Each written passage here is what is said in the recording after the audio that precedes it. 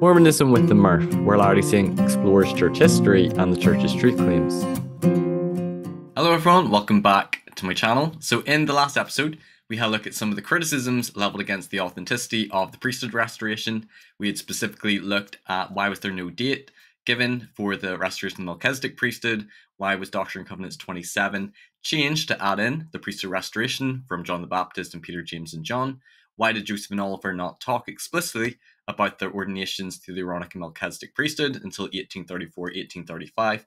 Does this show that it was just a later fabrication or invention that they're retrofitting back to 1829? We had some look at some specific criticisms from people like Graham Palmer or Dan Vogel as a way to sort of bolster Joseph's authority as prophet being challenged, and also so Oliver could rise to like second in command in the church as assistant president. And we had a look at sort of Oliver's testimony. So we tried to look at what the critics said and what the apologists and faithful position would be as well. And this is going to be sort of continuing on from this, but it's going to be looking more at development in priesthood, priesthood offices, priesthood organization. And quite a big focus of this video is going to be understanding the restoration, particularly of the Melchizedek priesthood, as a process versus an event, sort of challenging some of our assumptions or views when it comes to the restoration of the Melchizedek priesthood narrative. So before I get into the controversies, I actually think the Church History Department has done a very good video. You can watch this on the church's own website, but I'm going to play the video because I think they talk quite simply a good overview about developments in priesthood organization and offices. So unless we study history, I think it's really easy for us to assume that the church is basically run the same way from the beginning. But we know that that's not exactly how it's gone.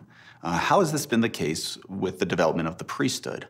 What are some of the things that Joseph Smith might have seen differently than we understand them today? Joseph learned line upon line, precept upon precept, just like we all do. For example, some of the things that he learned about priesthood and some of the authority that was restored with the priesthood came because Joseph asked questions, because he wondered about things. So, for example, when he and Oliver Cowdery are translating the Book of Mormon, they come upon passages that talk about baptism and the authority to baptize. And this leads them to wonder, does the authority to baptize exist on the earth? And if it does, who has it? If it doesn't, how do we get that authority? And it was based on that question that John the Baptist appeared to Joseph and Oliver on May 15th, 1829, to restore the Aaronic priesthood, this authority to baptize.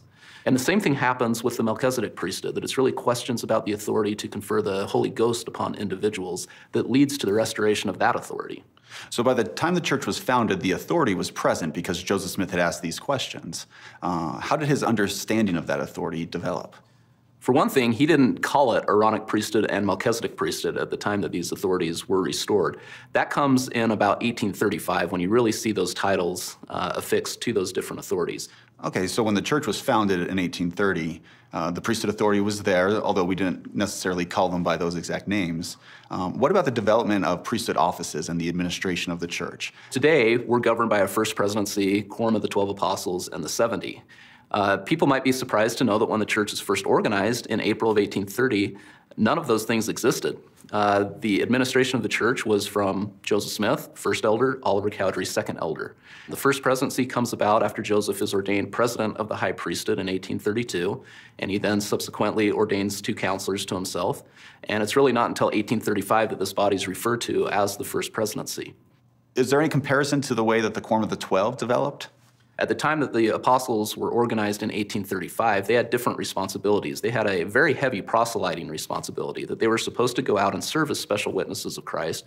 And so they served several missions to the eastern United States, to England, and to other places. And it's really not until the 1840s that you see their administrative role begin to develop more into what we would see it today. What about some of the other priesthood offices? How have those developed to look as they do to church members today? Well, if you take, for example, the offices that we have in the Aaronic priesthood, priests, teachers, and deacons, they had different functions in the 1830s than they have today. Today, we think of those as being preparatory offices for youth to help them prepare to receive the Melchizedek priesthood. And oftentimes, we see the function of those offices as being directly related to the sacrament. So the deacons pass the sacrament, the teachers prepare the sacrament, the priests bless the sacrament. But back in the 1830s, these offices didn't have those same functions. For the priests, their primary responsibility was to help elders preach the gospel. And so they were sent out to make appointments for elders. They were called to be companions with elders to go out and preach the gospel to individuals. Now, you have to understand, too, that early on in the church, there are so many people that are going out to preach the gospel that you needed people there in different branches and locations to actually be able to help regulate the church. And so teachers had the responsibility to watch over the church. Now, today we know that as home teaching, and the teachers still have that responsibility. But back in the 1830s, it really was more of the teacher's responsibility to do that. And they were to be assisted by the deacons in carrying out that responsibility. How has learning about the development of the priesthood in the church impacted the way you understand the church? Well, for me, it's been a great testimony of how the Lord works with a prophet. Joseph learned as he went along. He learned as he had questions. He learned line upon line. And that's the same way that the Lord operates with average church members too. When we need revelation about something, if we pray about it, if we ask the Lord about it, he'll reveal those things to us, but he doesn't necessarily show us everything at once. So is 1835 is when the development of the names Melchizedek and Aaronic priesthood. Before it was more higher or lesser priesthood. And also the video touched on that there's been a development in priesthood offices. The first presidency doesn't come until after Joseph's ordained to the high priesthood in 1832. And that the Quorum of the 12 Apostles goes from more of a missionary role to more of an administrative role. Also for this video, I highly recommend this video on Doctrine and Covenants Central. I think they cover this really well, the development in priesthood restoration over time. I will be borrowing a lot from this video and also a great article I read by historian Michael McKay.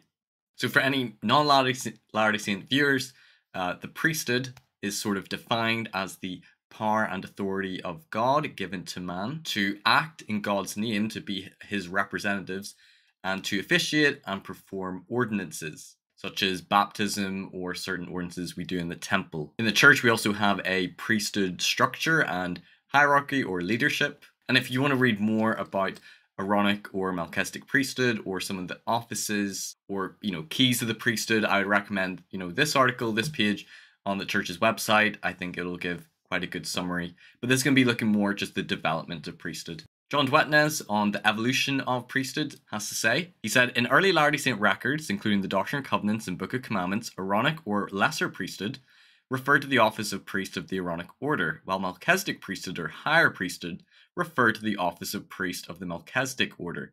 This is especially clear when one looks at earlier versions of the history, which indicate that so-and-so was ordained to the high priesthood, which was later changed to read the office of high priest or as a high priest.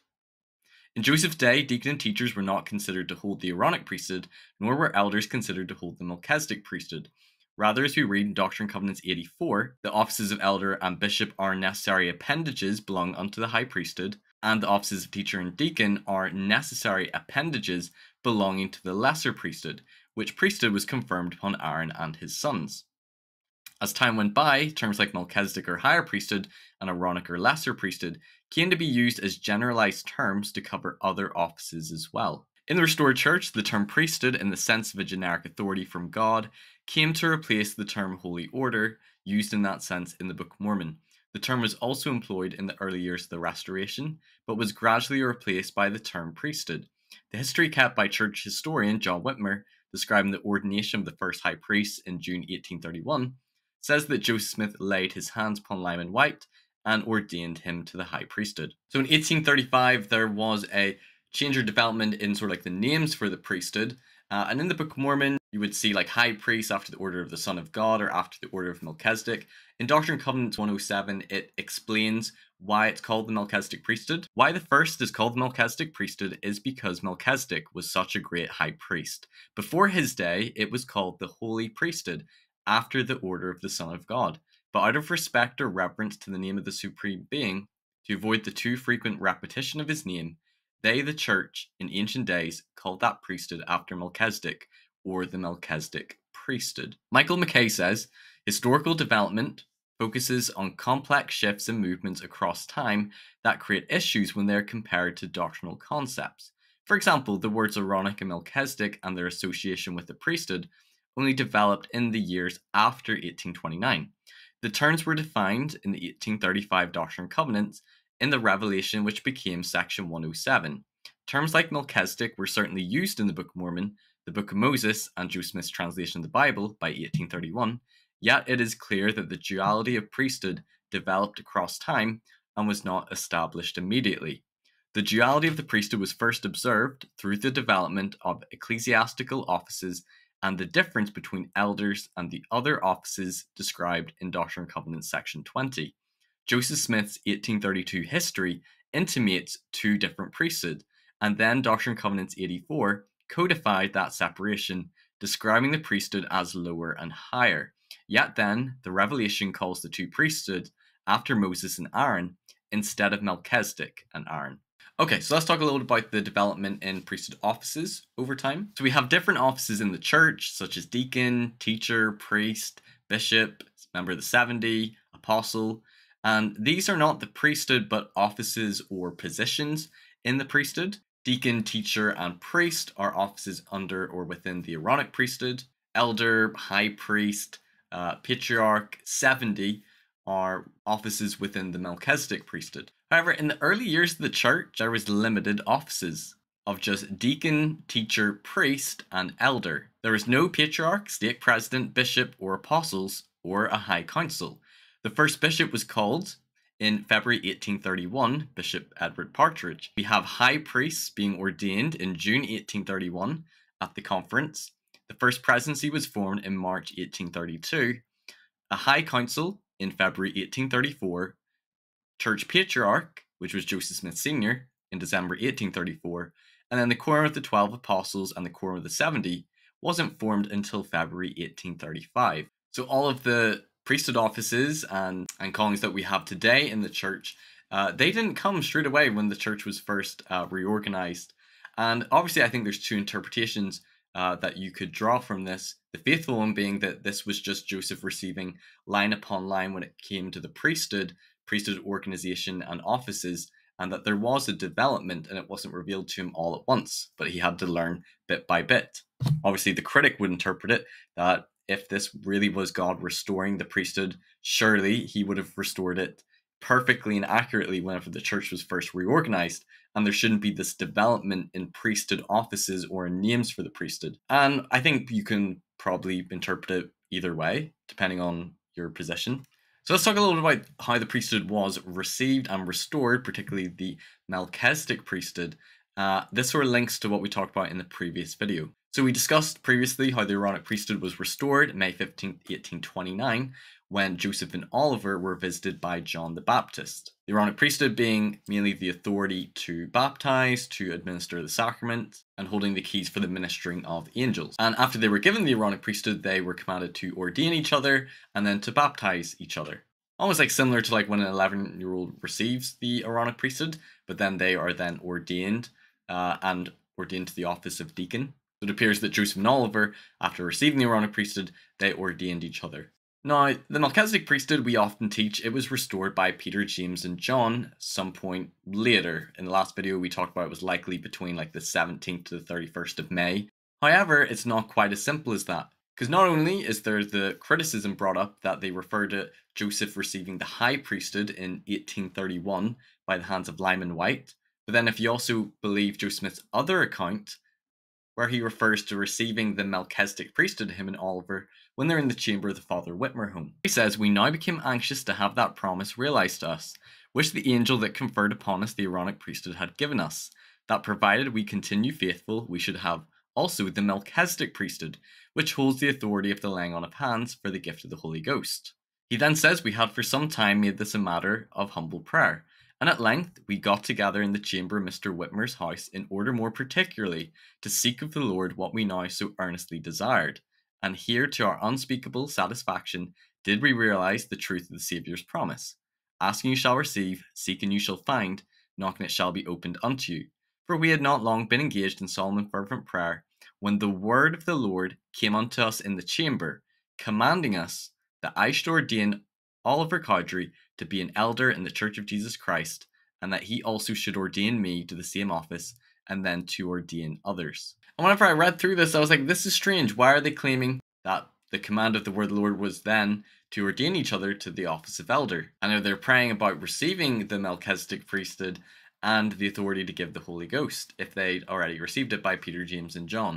And this also comes firsthand from Joseph Smith in his own history, so we can't just dismiss this source. And I'm hoping what I will relate the rest of the video will help to provide more clarity and perhaps challenge maybe some of our assumptions when it's come to the priesthood restoration narrative. Historian Michael McKay says in his article, Joseph Smith wrote that diverse angels from Adam down to the present restored the gospel in the last dispensation. The event we usually refer to as the restoration of the priesthood was just the beginning of a long process. As a 2015 article on the church's website summarized, historical documents make clear that the appearance of Peter, James, and John near Harmony was only the beginning of the restoration of priesthood authority.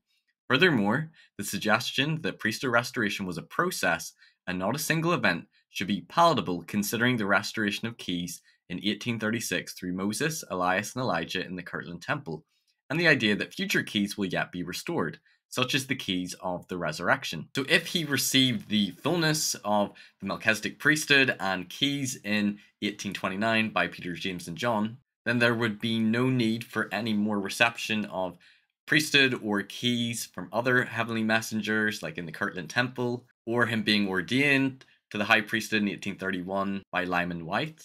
But my assumption was that the Melchizedek priesthood was in its fullness restored by Peter, James, and John in 1829. And actually, in Doctrine and Covenants 27 and Doctrine and Covenants 128, it says explicitly what keys were restored by Peter, James, and John to Joseph and Oliver. It's the keys to the apostleship, the keys to the kingdom, and the keys of the dispensation of the fullness of times. It doesn't actually say Melchizedek priesthood. Joseph Smith's published history does not narrate the restoration of the greater authority in detail, but it recounts that sometime after his move to Fayette, in the summer of 1829, Joseph and others became anxious to have that promise realized to us, that they would receive the authority of the laying on of hands for the gift of the Holy Ghost. Michael McKay goes on to say it was an experience Joseph and Oliver had in the upstairs room of the Peter and Mary Whitmer's house in Fayette Township, New York, in June 1829. So this was after Peter, James, and John came and restored those three keys. Joseph and Oliver were finishing the translation of the Book of Mormon and contemplating the visitation of John the Baptist that had happened just a few weeks earlier. After they spent countless hours in the upstairs room, the word of the Lord came to them, directing them to ordain each other elders and to establish the Church of Christ. Joseph recalled that this event was associated with the restoration of the power to give the gift of the Holy Ghost, the Melchizedek priesthood, and the office of elder, making it a perfect example to explore how priesthood restoration was a process that included multiple components. This event is not forgone by history. It's included in Doctrine and Covenants section 128 and described in Joseph Smith's official 1839 history.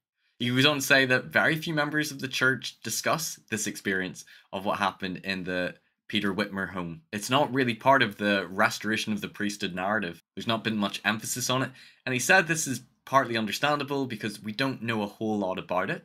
And when it refers to the word of the Lord, it's uncertain. Does that mean it was revelation to his mind? Was it God audibly speaking? Was there some sort of a physical or spiritual appearance of the Lord? But what's clear is that it's Joseph Smith's most explicit reference to the restoration of the Melchizedek priesthood in his history is what happened in the chamber of the Father Whitmer home. So Joseph is saying in his 1839 history, it was in the chamber of the Whitmer home by the command and word of the Lord that they received the Melchizedek priesthood and ordained each other to the office of elder, having the authority to give the gift of the Holy Ghost. The way I interpret this is that he's saying that under Peter, James, and John, he received under the Melchizedek priesthood specific keys, such as the keys of the apostleship, keys to the dispensation of the fullness of times, and keys to the kingdom. But then in June 1829, he received the Melchizedek priesthood and the authority to ordain each other to the office of elder and bestow the gift of the Holy Ghost. Michael McKay also goes on to say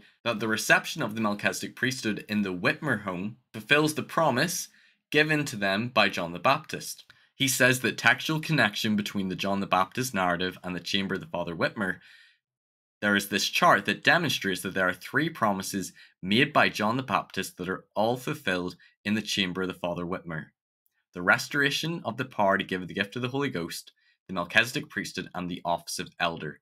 The experience in the chamber came as a direct result of the dialogue with John the Baptist, not the visit from Peter, James, and John.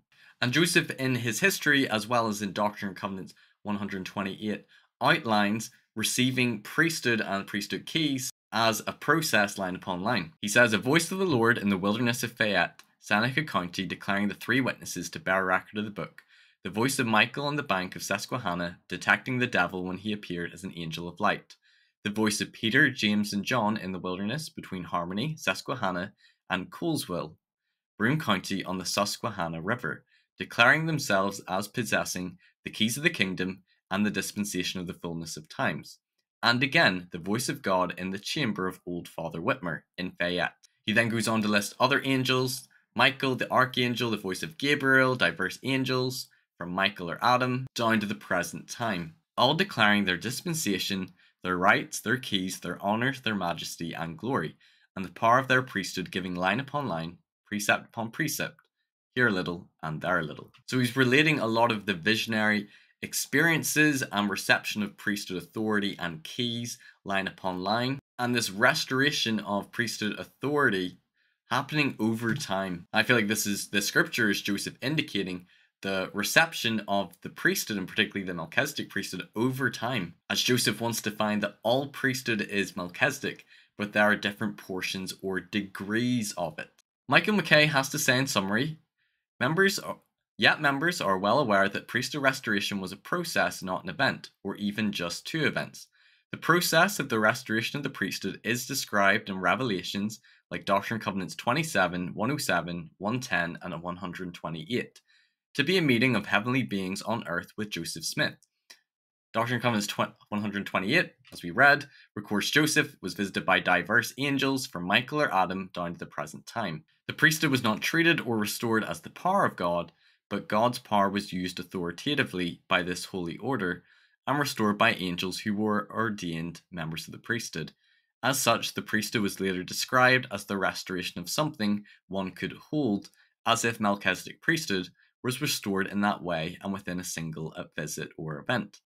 As the choir of the 12 apostles found itself holding the reins of the church, the visit of Peter, James, and John was the restoration event that best represented the priesthood restoration and became highlighted as the church developed over time. Brigham Young emphasized the centrality of apostleship above all other restorations, marking the Peter, James, and John visit as the central event in the restoration of the priesthood. This suggests that priesthood restoration was a process. Joseph Smith's accounting of Peter, James, and John visit, which was clearly part of the restoration of the Melchizedek priesthood, was associated with apostleship, keys, and dispensations. It was not a single event that restored the priesthood, but rather the conferring of an office and administrative authorities that developed over time. Additionally, Joseph's history framed the John the Baptist visit together with the voice of the Lord in the chamber of the Father Whitmer and the establishment of the church to emphasize this part of the process, not to emphasize an event. This bound the restoration of ordinances, offices, and priesthood together in his detailed account of priesthood restoration in 1839.